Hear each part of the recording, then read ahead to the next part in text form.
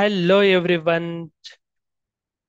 So in the last video we have seen how to prepare the protein, and now this in this video we will going to see how to prepare your ligand in order to perform the molecular docking. So in this video we will see how we are going to prepare our ligand. So there are several steps which is involved in preparation of protein and ligand.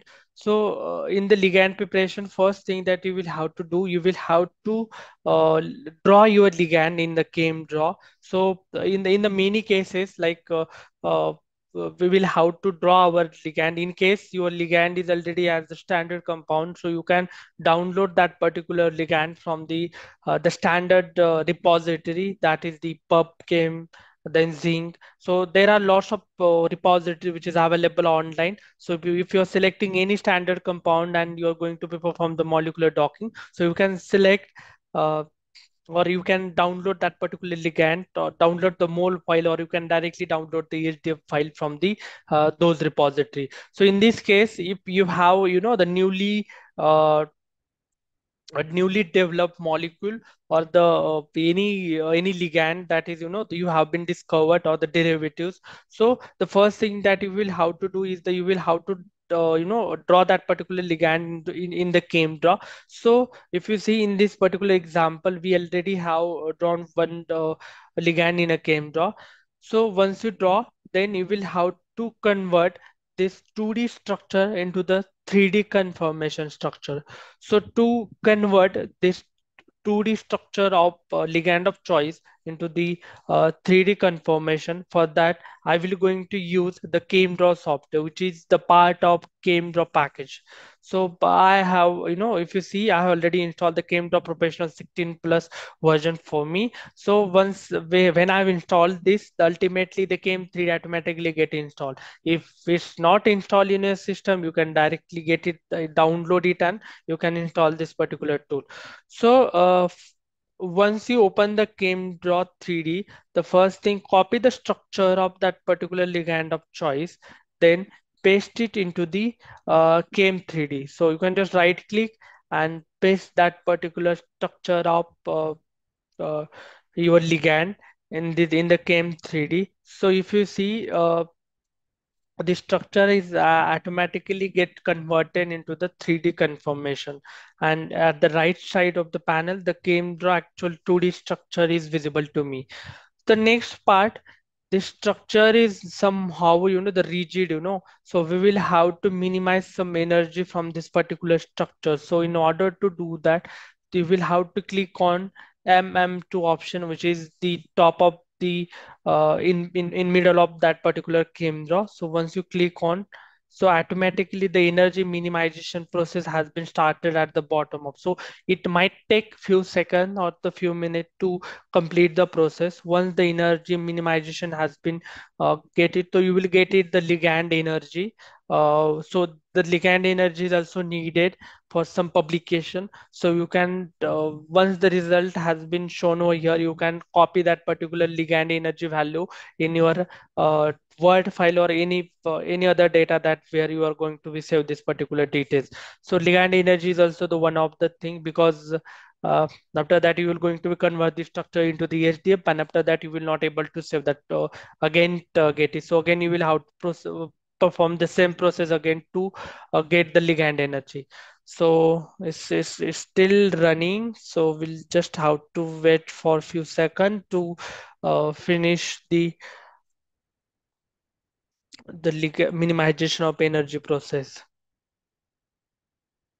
So till the time that the energy minimization process has been going on, we will just wanted to be mentioned that like there was another one software that actually needed to, in addition to the existing software that we have discussed in the last video, we needed another one software, that is the Open Bubble software, in order to convert some file format into the specified format. So for the conversion of those files, we needed this particular software to convert the EHDF into the PDB, or the or some other format that we wanted to be converted. So just wait for the few seconds. The energy minimization process has been still running.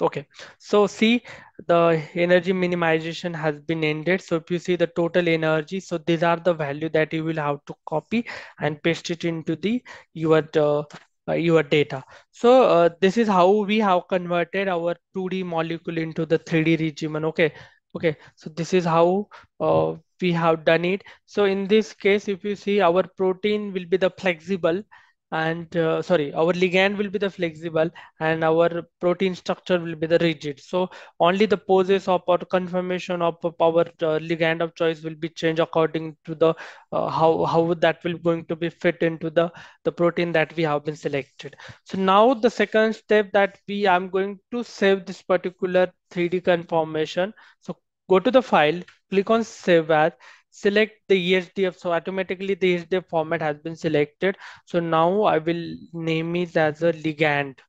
So ligand.esdf file has been saved over here. Okay, so go to the location where you have all saved all this particular data. Okay, so the location is not correct. Let me save it again.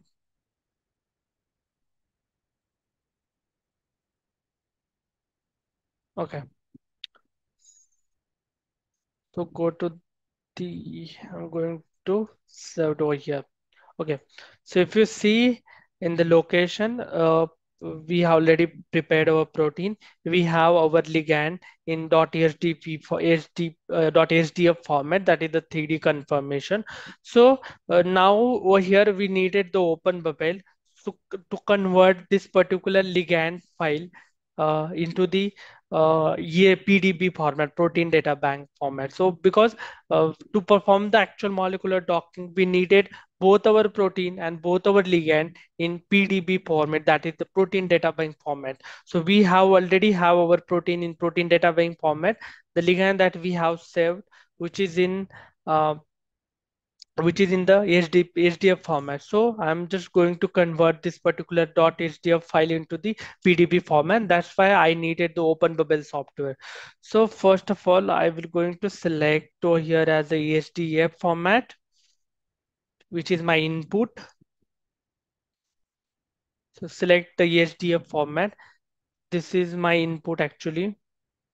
Now I will select that particular compound which is in .hdf format. So this is the protein, sorry, this is the ligand that have been selected as a .hdf format. Now, now my output will be the protein data bank format, and select the location where you actually want to uh, save that particular your ligand. So I'm going to name it as a ligand. We're going to ligand one. So that will be the unique name will be generated over here. So I have selected the location. Now the one another option that you will have to select, click just mark as a generate 3D coordinates. So this is the option that you will have to be select over here. After that, click on the convert. So once you click on the convert, if you see automatically the HDF format has been converted into the .pdb format, and then if you go to the location one, if you see ligand one, which is a which is get converted into the .pdb format. So we have our protein and ligand which is in the .pdb format. So in the next video, we will going to see how to perform the actual molecular docking using the AutoDock Vina. And so thank you for watching this video. So don't forget to like, subscribe, and share. So thank you.